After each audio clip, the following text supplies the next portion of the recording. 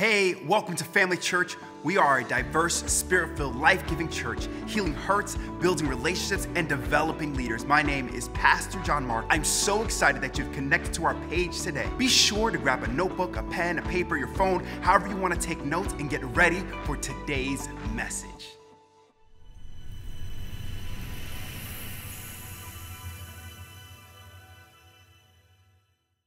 So does the idea of going on a missions trip excite you or scare you? How many people in the room would love the opportunity to go on a missions trip? Okay, cool. You will have that opportunity. We're going to the Dominican Republic late 2022 with new missions. How many of you in here today, the idea of going on a mission trip scares you? Come on, don't lie. There's somebody in here. All right, a couple of you. Yeah, me too. I don't like them. I've done it. I've gone on a mission trip, went there, did that, done that. I went on like 5 or 6 throughout my life. I went to Haiti. Anybody from Haiti? Haiti? Any Haitians? All right, I went to Haiti. Haiti Portuguese. You speak Creole? Oh, French and Creole, yeah. So we did the March for Jesus in Haiti. And the night before the March for Jesus, a group of people surrounded our camp where we were at, and they did like voodoo and stuff, and like crucified an animal, and like, yo, I was bugged out. I was so scared that I had to like use the bathroom, but I would not get out of bed. I wouldn't get out of bed to go across the room to use the toilet on the other side. I was that scared. I'm just telling you, it just wasn't my thing. There's people who get excited about that kind of stuff, you know, and they enjoy that sort of thing. It just wasn't for me, okay? Now, and I get both sides. So when we start talking about missions, going on a missions trip, there's a difference between going on a missions trip and being called to be a missionary. Who in here would love the opportunity to sell everything they own, move to another country, and be a missionary? 1, 2, 3, 4. Well, you see, I like air conditioning. I like electricity. I like the basic essentials of life, right? And sometimes when you have that calling, it means something, right? It means something. It means a sacrifice that's going to be made to go do something like that. And so today I want to talk about missions. All right, this whole month we're going to be talking about missions, both near and far, life on mission. Life on mission. The number one Bible verse that really talks about missions and talks about what our call to do as a Christian is found in Matthew 28:18, and it's called the Great Commission. Can everyone say the Great Commission? Right, the Great Commission. Do you know what it's not called? The Great Suggestion. It could also be called the Great Commandment.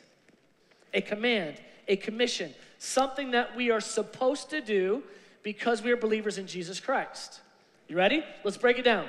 In Matthew 28:18, it says, then Jesus said, who said? Jesus! This is God.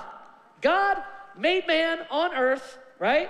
He's saying this to us, all authority in heaven and on earth have been given unto me. So Jesus has received all authority on heaven and earth, and then he says this, so go, he's giving it to us, go and make disciples of all nations, baptizing them in the name of the Father and of the Son and of the Holy Spirit, and teaching them to obey everything I have commanded you. What is he teaching them? Everything I've commanded you. And surely I am with you always, even to the very end of the age. We're going to dissect this passage. This is going to be more of a boring sermon, okay? It's not going to be as exciting. I'm not going to have some big revelation and go running around the building today because we're going to dissect this word by word. We're going to have a little English lesson. Is that okay today? And I'm going to try to take a really nerdy topic and make it simple to understand. Is that okay? Okay. So I got a problem with this passage. The first problem I have, it says, all authority has been given unto me in heaven and earth, therefore go. Go where? Go where? I mean, at least in Acts 1:8, it says, you shall receive power after the Holy Ghost has come upon you, and you shall be disciples in both Jerusalem, Judea, Samaria, and to the othermost parts of the earth. At least you've given me some information. This just says, all authority has been given unto me, so go. So are we supposed to just go? Anywhere? Anytime? Any place? Because that could get pretty expensive. I gotta tell you, like, I got invited to go preach in India like every week. It's mostly spam. And they most likely want to rob me and kill me. But I get invites all the time on Facebook, right? Am I supposed to just go? Am I supposed to just go? I mean, because I think that's what stops a lot of people. Do I have to sell my car and my house and quit my job and just go? Was that what I signed up for as being a Christian? Because after all, it's the Great Commission, not the Great Suggestion. And I think that there's a lot of people not going because they don't know where to go, how to go, and how much it's going to cost them. So I want to break this down today. There's a difference between evangelism and missions. Okay? There's a difference between evangelism and missions. Evangelism is speaking to anyone, anywhere about the gospel. Anyone, anywhere about the gospel. You don't even have to succeed at it. Like a lot of evangelists are like weathermen. They're horrible at it. No, that wasn't a good joke? Like in the church world, like evangelists have jokes against pastors and then against apostles. Like just, it's one of those things. Like really to be an evangelist, you don't even have to be good at it. You just have to do it. You just have to evangelize. Just tell people about the gospel of Jesus Christ. Tell them that God is good. Evangelism happens when anybody, somebody tells someone else about Jesus. You can even evangelize in churches to people who are already Christians because they may not have the full truth of the gospel. And you're presenting a gospel message to believers. It's still evangelism. That's why churches do bring in evangelists and they do evangelist services, right? Have you heard of this? Okay. So sharing the gospel to anyone, your mom or dad, brother, sister, aunt, uncle, is evangelism. Missions is a little bit different. Missions is doing that same thing cross-culture. Cross-culture. Someone who has a different cultural background than you. Maybe as someone who speaks a different language than you, right? So then when you see people do missions work, like if I'm gonna go to the DR, I do not speak Espanol natively, I would have to have a translator or my wife with me to translate for me. We went on a trip to the Dominican Republic, a resort there, and like I can get by. I'm not gonna die. Like I can get food, la comida, agua, el baño. You know what I'm saying? I got the essentials down. But to really have like an interactive conversation to like present the gospel, I would need a translator because it's cross-culture for me to do that. So evangelism is anywhere, anytime. Missions is doing the exact same thing but cross-culture. Now, that doesn't mean that I have to go to another country to speak to somebody cross-culture, okay? We're talking about evangelism, both near and far. Missions, both near and far. Today I want to take that passage in Matthew 28 and I want to break it down. Way break it down. Is that okay? Amen. Okay, go ahead and put that verse up on the screen in the Greek language. Somebody go ahead and read that for me. It's all Greek to me, right? I have no idea what that said. That is the Greek wording, lettering, layout of this passage. And notice that I have 4 words underlined. 4 words are underlined. And I'm going to do my best to give you an English lesson on the Greek language to understand what this passage is actually saying to us, okay? The first is this. In this sentence, there is a word in this sentence that's what's called the imperative verb. Imperative verb. Anybody know what that means? Anybody English student, an imperative verb? Right? An imperative word is a singular word that demands action. It's a singular word that as it stands alone is a complete sentence, right? So can someone just shout out an imperative word to me? Go, run, jump. If you're a golfer, 4. It's an imperative word. It is a singular word that standalone gives you all the information that you need. Eat, fight, run. There's one of those in this sentence, in this passage. But there are 3 participles. Anybody know what a participle is? In the English language, a participle is a word ending in ing. Swimming, fighting, running, jumping, going.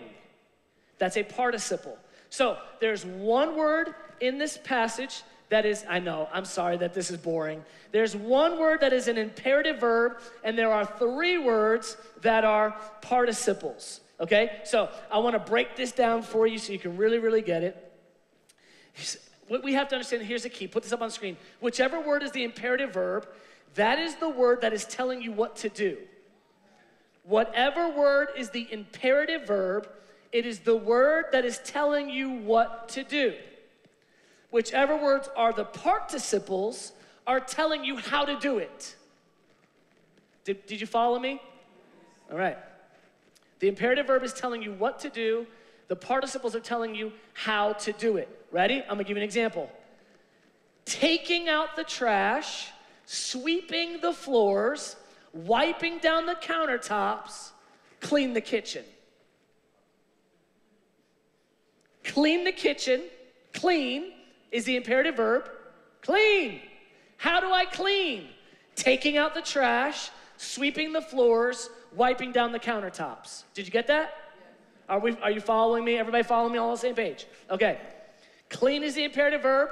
The participles, taking, sweeping, wiping. Ready? Here we go. Change this up. Tune your car. How do I tune the car? Changing the oil, checking the spark plugs, replacing the distributor cap. The imperative is tune, and we're gonna do that by changing the oil, checking the plugs, replacing the distributor cap. Got that? Okay. So, in the Greek language, a participle does not end with ing because that would be English lettering. It ends with ontes, ontes, or entes, depending on o or a in the English Spanish language, like how it would end. Ontes or entes, depending on gender or how it's being said. So ontes or entes is what we would use as ing. And there are 3 words in this passage that are ending in either ontes or entes. And they're these. Ready? Now, this is going to mess you up. This is going to mess you up. Because this totally radically changes the definition of this passage. Are you ready? Here's the participles. Ready? Going, baptizing, and teaching. Going, baptizing, and teaching. Which means the definition of this passage is not to go. Going is how we do what we're called to do in this passage. Are we getting that? Like, I don't want to confuse you. Because normally we look at this as go. Discipling, baptizing, teaching. But that's not what this passage is saying. This passage is saying going, disciple, baptizing, teaching. What are we supposed to do? Disciple. How are we supposed to disciple? Going, baptizing, teaching. Whoa, whoa, whoa, whoa, whoa. This changes the whole thing. Because I was taught just go. Go. Make disciples. Baptize. Teach. But listen, you don't make a disciple like you make a sandwich. That's not what this is saying. It's almost kind of like a bad translation trying to put this in English. really what this passage is saying is going, disciple all nations, baptizing them, teaching them.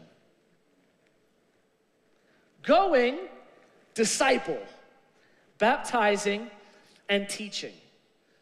Now, that may not really make any sense at all, but disciple in this sentence is the imperative verb, and there's no noun at all in this text.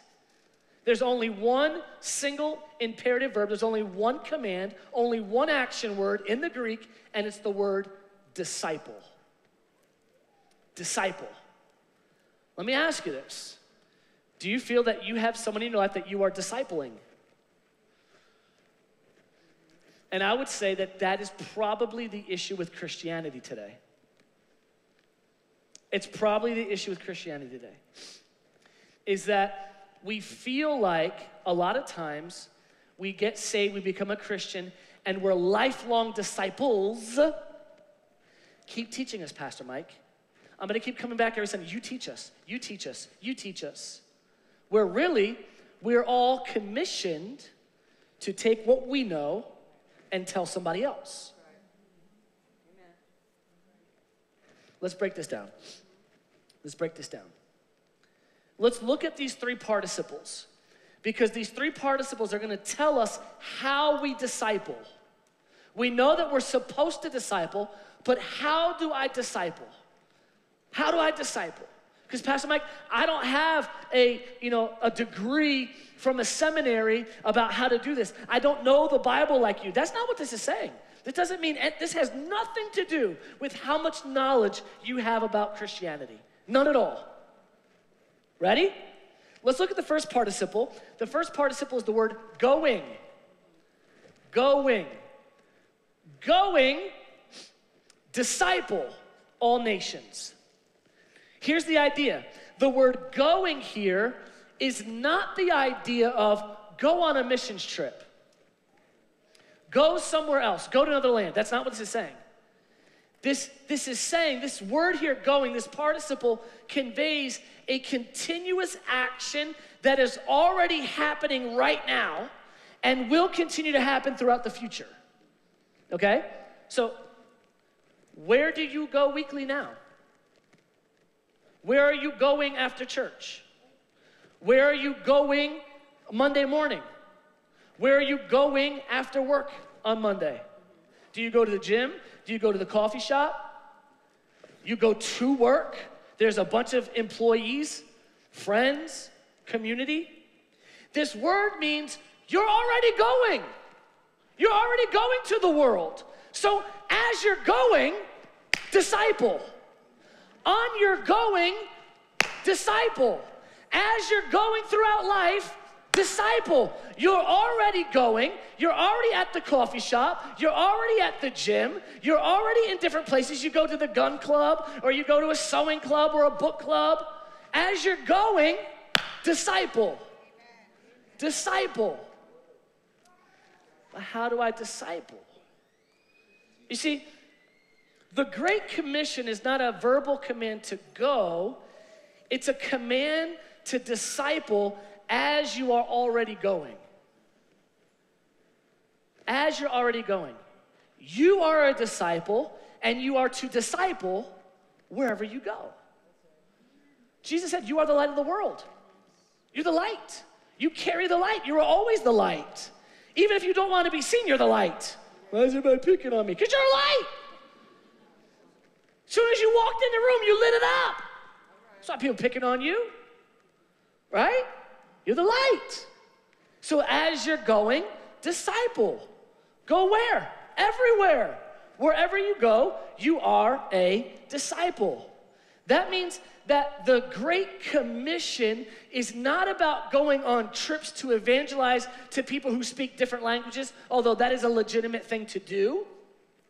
The going in the Great Commission is best understood as the fact that's taken for granted, I think, a lot of times is, while you're going through your daily routine, disciple.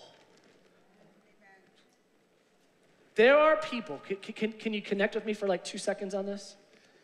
There are people that you are in connection with that I will never meet in my lifetime. You have a circle of influence that I will never touch. That's where you are called to disciple. The people that I cannot reach. And I don't have to reach them. I'm not supposed to reach them. That's you. That's your purpose. That's your calling. That's why God trusted you with that circle of influence. This means that every single person can participate in the Great Commission because it's not about knowing what mission trip to go on. It's about what you do every single day. So then he goes on to say this.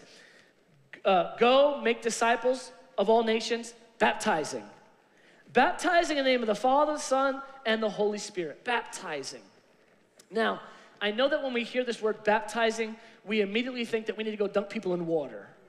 Okay? Here at Family Church, we believe in 3 baptisms.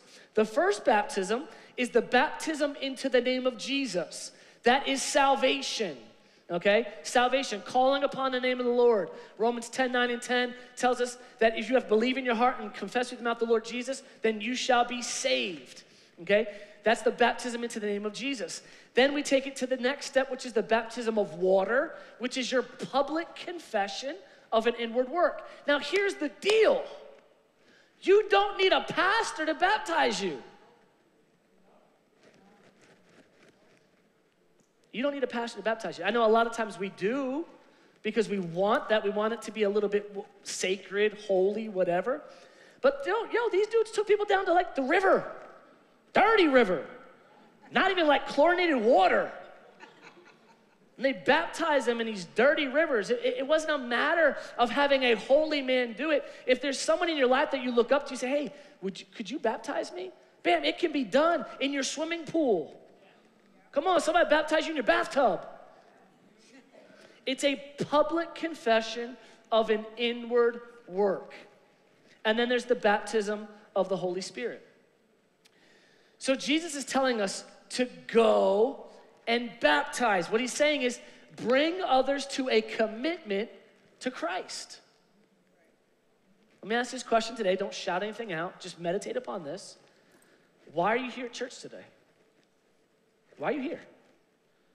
You could be getting ready for football. Right? I could be at a friend's wedding. Why are we here today? Why do we keep coming back?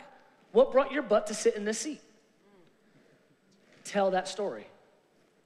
Tell that story. Tell someone else. I mean, you don't got to know the Bible. Tell somebody your why. Tell somebody your why. Why do you decide to get up early on a Sunday and go to church? Why? Simply put, that will bring somebody to say, man, I'd like to check out that church. Bring someone to a place that they can be baptized into the name of Jesus. Now, the third participle might be a little bit harder. Third participle might be a little bit harder. He says, teaching them to obey all that I've commanded you. Okay, so there's 2 big ideas here. Ready? He says, teach them everything I taught you. I don't even know what Jesus taught them. I mean, we gotta go to the Beatitudes. We gotta go to the Sermon on the Mount.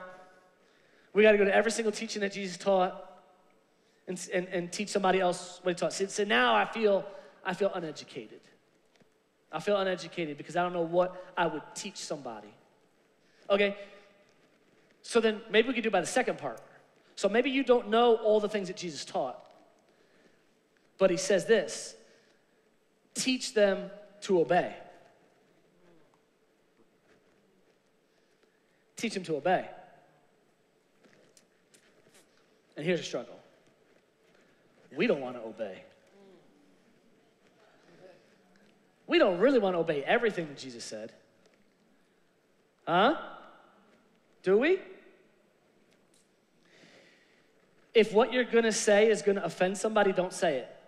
Ooh, I wouldn't have nothing to post on social media.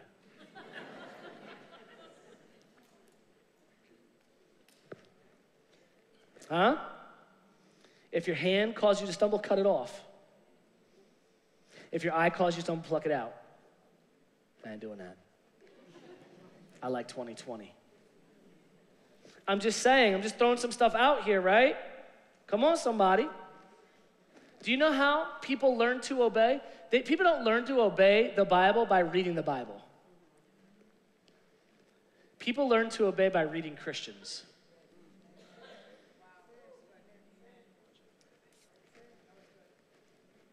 People don't learn to obey by what you say. They learn to obey by what you do. So like I was raised, don't do what I say, don't do what I do what I say. That don't work, bro. Never did. I'm gonna do exactly what I saw you do. And your addiction is gonna end up being my addiction. And whatever you're doing at home and the words that you speak at home, you're gonna raise the exact same kids as you. And so what the scripture is saying is, put on Christianity, put on the faith suit, and allow others to mimic the life that you are leading in Christ. That's really what this Great Commission is about. It's not about the going. It's about discipleship. It's about discipleship.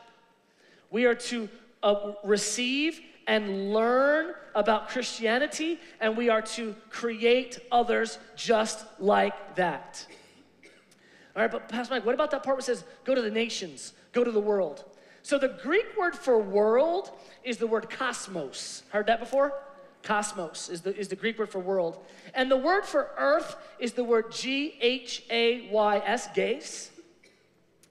But here in Matthew, he's not using either one of those words. He's not using the word for world or the word for earth.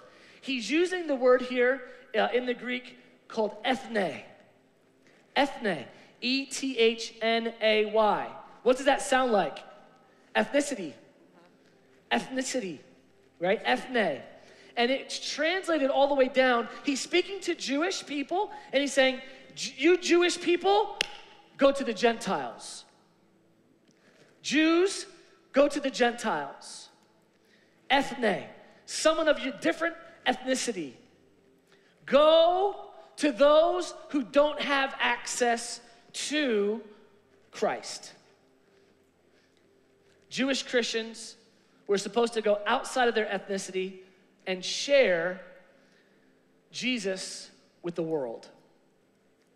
They were not to keep the good news to themselves. The good news about Jesus is for all ethnicities, every kind of human being in the world.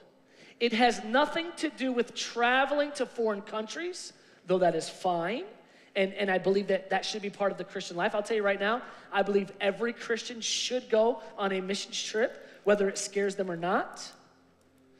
And you should go where you're actually doing missions work, not staying in a really nice hotel, where you're actually out there feeding and sharing the gospel and seeing what it's like in a country that is destitute and desolate. I mean, when you're out feeding children who live in a garbage dump, it does something to you. It does something to you when you're on a mission trip and you empty your suitcase and don't bring any of your clothes home because you were clothing the naked.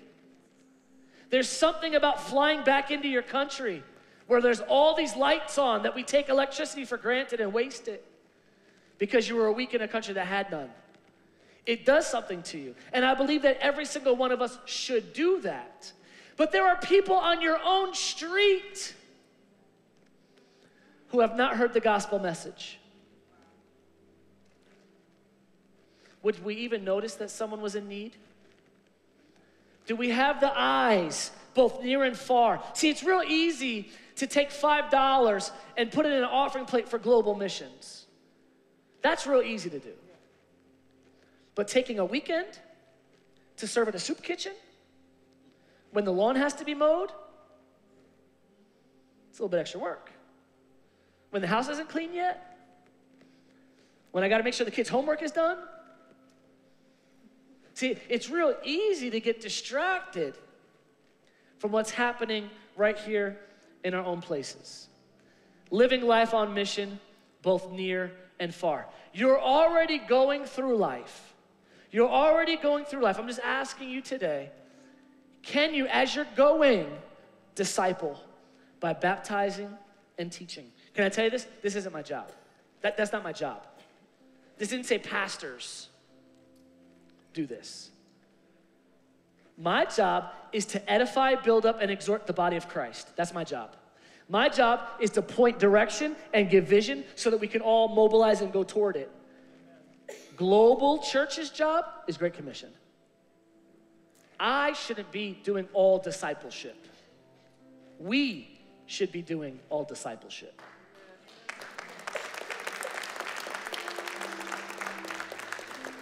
It's not as hard as you think. It's not as hard as you think. I'm just asking you today, you're going to the gym this week. You're going to the gym. Could you post it on social media? Yo, going to the gym. Anybody want to go? Meet me at 5 o'clock. As you're going, take someone with you. Listen, you hate grocery shopping by yourself? Put it out there in a group. Hey, going grocery shopping at 3 o'clock. Anybody want to go meet me at Hannaford? Bam, you got a whole posse grocery shopping at Hannaford. As you're going, bring someone along the journey with you. That's what this Great Commission is about. And then you know what happens? You know what I know happens? While we're doing something, while we're working out, while we're grocery shopping, while we're at the gun club, while we're playing cards, while playing dominoes. Hey, I got a question for you, P. Mike.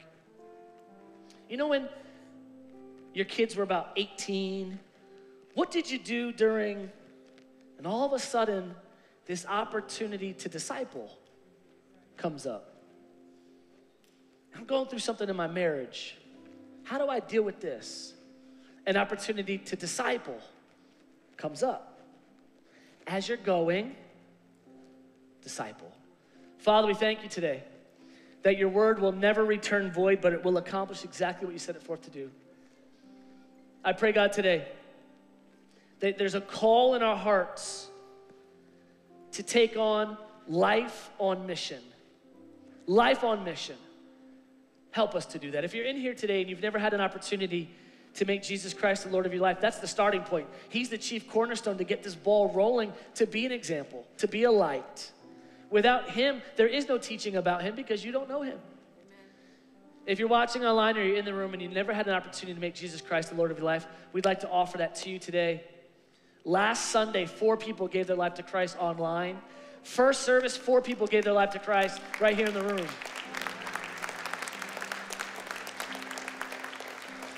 If you're here today and you know that today is the day of salvation, today's the day to make that commitment to Christ, we'd like to pray a prayer with you. And because we love you so much, we want to pray it out loud with you. And it goes like this. Dear God, I come to you just like I am. I believe that Jesus Christ is my Lord and my Savior. Jesus, I invite you into my life to change me and to make me new. Thank you for accepting me. In Jesus' name, amen. Amen. If you're watching online today and you prayed that prayer for the very first time, would you type amen in one of our chat rooms? One of our online hosts would love to connect with you and send you our 6-day devotional called Starting Point so you can get started in your walk with Christ. If you're in the room today and you prayed that prayer for the very first time, would you allow me the honor to celebrate you for 2 seconds? Would you just wave at me and say, hey, that was me. I prayed that for the first time today. Anybody at all, real quick as I look across the room? Anybody real quick? Yeah, I see you. Yeah, I see you. Anybody else real quick? Awesome. Great, great, great. That same devotional Starting Point is available at the Welcome Center to you. Maybe you're here today and you're like, I don't really know about Christianity, or this guy with a 2-tone beard. It's just kind of weird for me. Hey, we have a book at the Welcome Center called Welcome Home. It's a book about Christianity and what we believe here. That same prayer that we just prayed is at the end of that book, and that's our gift to you for free if you just stop and grab one at the Welcome Center. Father, we thank you today that we are blessed. We're blessed coming in. We'll be blessed going out. Everything we set our hands to will prosper and be successful in Jesus' name. Amen. If you'd like prayer, we have it available. We have counseling available as well, and our daycare opens tomorrow. Thank you for watching today's message. My name is Ashley, and if this message has made an impact in your life in any way, I'd like to ask you to do a couple of things. First, we want you to like and subscribe to our channel and join us right here every Sunday at 9:30 a.m. or 11:30 a.m. The next thing I'm gonna ask you to do is take a next step on your journey, and we would love to help you do that. You can head on over to FamilyChurchNY.com or email us at team@FamilyChurchNY.com to get started today.